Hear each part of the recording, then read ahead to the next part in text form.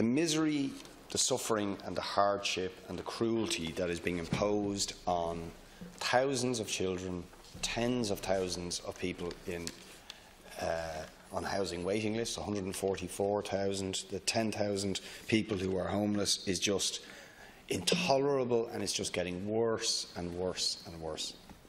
The more we talk, the worse it gets. And in my opinion, it is just the bitter fruits of the disastrous decision that your government took, alongside, it has to be said, Labour, in 2011 to stop building council housing and outsourcing it to the private sector, and your failure to admit for years that there was a crisis, and now still your failure to actually do what is necessary. And I'm just so sick of it. I'm so sick of it, Minister. 2 weeks ago, I read this email out to you from a woman with 3 children. Right? I'll read it again because there's a postscript to it now. Unfortunately, due to the bleeping HAP rules, we are not able to rent the house in Enniskerry, as we can only get $1,500 for Wicklow. So on Friday, we are moving into a hotel in Bray, which is going to cost them, i.e. the public, you, wait till you see, $4,390 a month. Wouldn't it be easier and cheaper to let me have the Dublin rate? I'm emailing Owen Murphy and our local TD Simon Harris as a matter of urgency. It took me 3 months to find this house in Enniskerry, and there's nothing in North Wicklow, she goes on, under 2,000, and Dublin is even higher. I'm so angry, upset and scared. My daughter is totally distraught. She was all set to move into the new place, so she'd found a place. Now, Mary, who works with you, did get on to HAPS, and HAPS said, sorry, nothing we can do. Nothing we can do. About 200 metres away from where that house is, you can get the limit, right, in Enniskerry, because the Dunleary-Bray border cuts through that. So houses that are literally a stone's throw from each other, one you can get the 1950 on HAPS, but on the other one you can only get, I think it's 990 or something. Or sorry, 1440, but the property is 1950, which is the Dublin limit. So she's now in a hotel, costing us 4,300. And she writes, "Hi Richard, I thought I'd touch base with you today. Today has been tough. It's been the first day that I've really felt wobbly. I can feel the darkness coming. As I told you, my mental health is a huge issue for me. Trying to keep everything together is starting to take its toll. I've made an appointment to see my GP tomorrow. It's only been 5 days since we moved in here, into the hotel. I don't know what triggered it, but this morning I woke up and I just knew things have shifted. I'm scared for the 4 of us. My eldest is working a summer job, my middle guy is here in the room trying to block it all out. My girl has been at school but finishes tomorrow. To add to it all, she says a few things I think it's better not even to mention, but they're not good things. And she says, I'm sorry to have to tell you all about this. I've been down the dark road of suicide before and I'm scared that this will go on and on. I don't know how I'm going to cope, or the kids." That's what's going on. And I'm just sick of it, Minister. Absolutely sick of it. And so are the people who are suffering this. These are pictures of emergency accommodations to Lorgan. Those are cockroaches crawling the place. Crawling the place. That's a dead rat. That's food that has to be kept in plastic bags so it doesn't get affected by the rampant mould and so on in the place. This is correspondence from people who are in Clonskee, DHRE accommodation, where they have their children, where, because children don't have a proper place to play, another resident, and they're not blaming the other resident, but their children shouldn't have been in the company of this resident probably, were given a BB gun. A BB gun. Young children running around with a BB gun, which is a very dangerous weapon for a young child.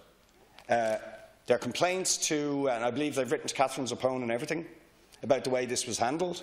If you read the stuff when you go into this emergency accommodation, it says children's safety will be absolute priority, that there's protocols for dealing with all this kind of stuff. None of that has been followed. None of it's been followed.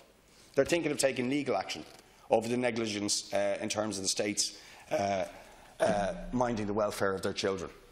And the stories just multiply. I get calls every week from the hub in Dunleary about the difficulties people are facing in there.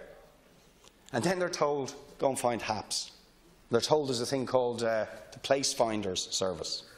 This is a joke, Minister. It's an absolute joke. There is no Place Finder Service because there are no places to find within the HAP limits. They don't exist.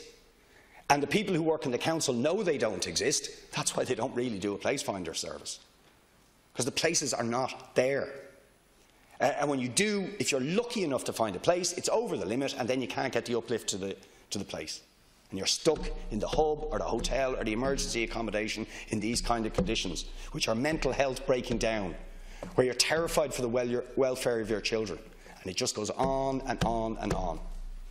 And sitting side by side with that, Minister, I mean, just in my area, I know, and this is what really drives me around the twist, that there are perfectly good apartments sitting empty on Dunleary Main Street, and these are just the ones I know, and I've mentioned 3 times in here, in the hands of Apollo, a Vulture Fund, who bought them off NAMA.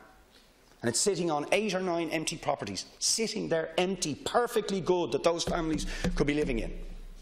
In Ballally, the Robin Hill apartments, 25 apartments sitting there that were sold by NAMA, that NAMA refused to give to Dunleary Rathdown County Council when they asked to buy them. They're still 6 or 7 years on, sitting there empty. Nothing done about it. And Cerebus, who are the Vulture Fund who own them now, watching the value of that property clock up and up and up. And they're going to walk away without paying any tax, because Michael Noonan brought in tax breaks to invite these people in to speculate on Irish property, and they will pay nothing on the rental income on the ones that do rent, but on the ones that are sitting there empty, the capital gains on, they'll walk away without paying a cent in tax. That's what's going on.